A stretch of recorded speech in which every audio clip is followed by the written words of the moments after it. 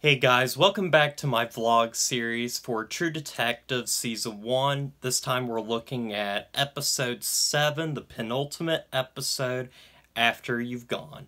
And this is by far my favorite episode of the show so far.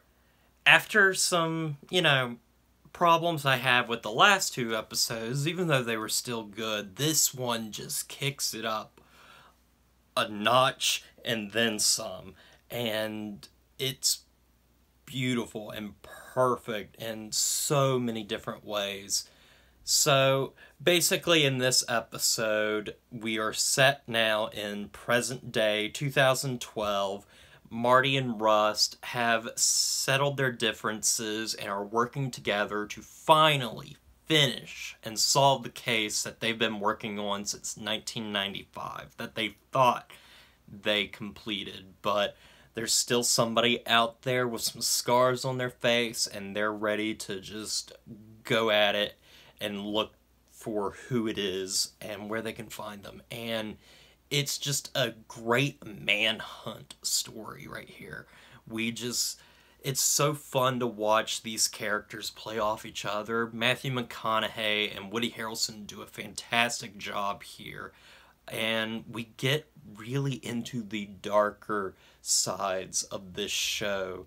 There's a scene near the middle of the episode when Rust shows Marty a video of a ritual going on with these kids, and the reaction on Woody Harrelson's face is so good. You see just how much this is tearing him apart and hurting him just looking at it. It's fantastic. And in this episode, we also learned that the Tuttles, which are a very big family in Louisiana, a lot of them are in politics, in government, and part of the church. And we learned that a lot of these disappearances and murders and all this is happening within the radius of a bunch of Tuttle Foundation schools. So that brings religious leaders into the mix here and government corruption. And it's so good. And the episode just continues to build and build to a satisfying climax where we finally get who the killer is, who they are looking for. And if you've been paying attention, I don't know, my stomach just growled, but if you've been paying attention throughout the show, we've seen this man before that we see at the end of the show, and it's just fantastic. And when you finally figure it out, you're like, holy crap, he was there the whole time.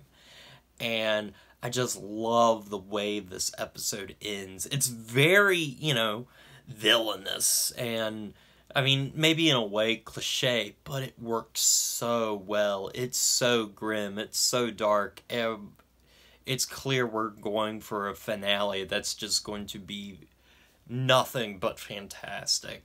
I love the show so much, and I've been having a blast going through it. I love everything about this episode, from its acting to its directing to its music choices to just the subject matter. It's so grim, it's so dark, but yet there's just a ray of hope that things might turn out right. I love these characters. Rust Cole and Marty Hart are just beloved characters, and they had their problems, but they work it out, and they're just played so well by two amazing actors. And I'm so ready to watch the next episode, the finale, and then after that I will do a review of Season 1, and then start on Season 2 and see where that takes me. So I'm pumped to see the finale. I've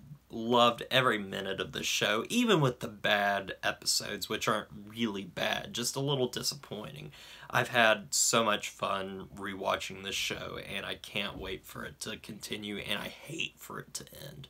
So, really, guys, that's all I've got to say about this. So, as always, don't forget to like, comment, and subscribe to the channel, and I'll see you guys in the next vlog.